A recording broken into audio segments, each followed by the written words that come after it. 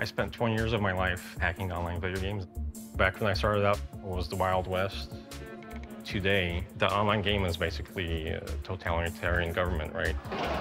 When you're inside the game, you have to play by the game company's rules. And I was able to come in and show that you can bypass those rules.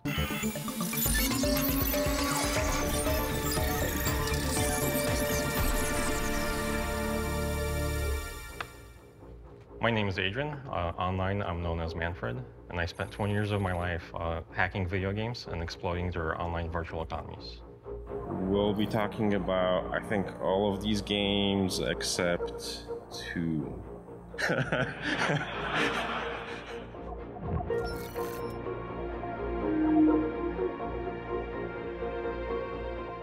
Other people have come out publicly, but not at the level that, and transparency that I came out with. My time up on the stage, this was like closing the chapter on like my 20 years of hacking online games. I was born in Poland, grew up under somewhat of a corrupt government. Workers rose up and they were like against the government that was trying to crush her, basically. We emigrated in 1984. We sought asylum here in the United States. And then I just grew up around computers. I'm a huge gamer, and I was very curious about how online games work. For example, my first game was Ultima Online. In Ultima Online, you could have a house inside the game. It was a highly sought-after item. So I put a castle up for sale in this game on eBay, and I was expecting to get a couple $100 for it. Then it sold for like $2,800. And I was like, wow, this is bonkers. I had probably 200-300 eBay listings going at once. I was paying, for my expenses, my college education, and things like that. And what kind of revenue did you generate? Probably shouldn't say. Most people don't want to grind away in the game. They don't want to spend 8 hours a day, like, mining virtual rocks. They'd rather just pay somebody else to do that. Pretty quickly, you had hackers. Once they played some of the original games, you get to the end and their curiosity did not end. They wanted to do more than just play the games within the confines of what the game developers had intended. And they were able to change the code of the games. So this is where the fun part starts, because this is where you break out some custom tools to understand how it's working. One of my favorite exploits was in Star Wars: The Old Republic. Let's say you had 5 eggs in your inventory. You could say, hey, I want to delete 3 eggs. And then the game says, all right, I'll delete 3 eggs, and now you have 2 eggs in your inventory. So you could tell the game, hey, I want to delete -3 eggs. Then when you subtract a negative, it becomes a positive, right? So you end up with 8 eggs. So you could create infinite items.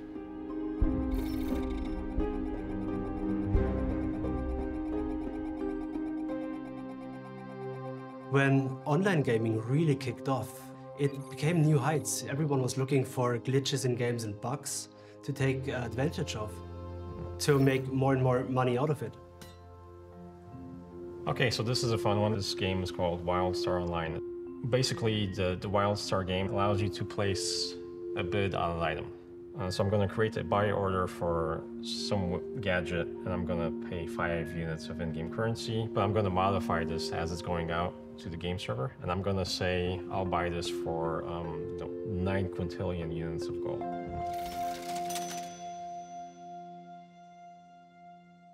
So when the game subtracts that huge sum of money from me, it's going to bottom me out beyond 0, and it's going to roll me back to the top. So think of a car. Like back in the day, you had a car with the odometer and it had these little tumbling wheels, and then it hits 9, and then you add 1 more mile. The whole thing will roll and become 0 again. Similar concepts in computing applies where it's called like an integer overflow or an integer underflow. 32-bit computing, you can have a value up to 4.2 billion. If you add 1 more to that, it'll become 0.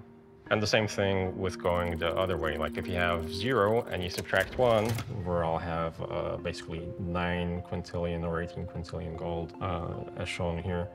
I had about 12 trillion US dollars worth of in-game currency, which was bonkers. But the thing about this game is it wasn't very popular, so you couldn't sell more than maybe $100 per day. So You have to keep in mind that the vast majority of gamers are not interested in doing this. They lack the skills or the curiosity. You have a very small subset who view this as a business. And they realized pretty early on there was a market for people, for gamers who wanted to increase their capabilities within the game. For fairly significant amounts of money, it became a real business for some teenagers who were doing this. Because a lot of people in online games, they're trying to make a living. RuneScape Online is one really good example. You could run it on really old hardware. So it's a game that's popular in developing countries and low-income countries. For example, in Venezuela, so there's people, going into RuneScape as their day job to farm items and sell them to other players. The in-game currency is more stable than the Venezuelan fiat currencies. And then they use the RuneScape currency to basically pay for their bills or buy a loaf of bread and do daily transactions. Some people, their entire livelihood depends on their participation in the game. And the game company can one day just completely shut them off. The online game is basically a totalitarian government, right? They can ban your account for any reason. They can exile you from the game, basically by banning your account. And as time went on, more and more of these games started selling currencies directly to players, which is the same thing I was doing. So that's when I backed out and I said, all right, it's time to close this hacking for fun and profit chapter and move on. It was interesting because, the solidarity movement that the government in Poland was trying to crush back in, in the early 80s, it was workers' rights versus the government. And right now in online gaming, there's a similar theme going on. Right now, games like Axie Infinity allows for players to earn a living, condoned by the game. It's a blockchain-based game, meaning that the players own their assets and it's cryptographically proven. Like you log into this game, you build up your character, and then you can list it on an auction house, you get some money, and you can cash out. And then you have your other section of your player base, they just want to buy a character from another player. And in the end, everybody wins. Axie Infinity has a huge participation in the Philippines, and people are quitting their day job to participate in this online economy where they're making a better living. Games are more than just what developers tell us how we should play them. And I was able to come in and show that, no, that you can bypass those rules.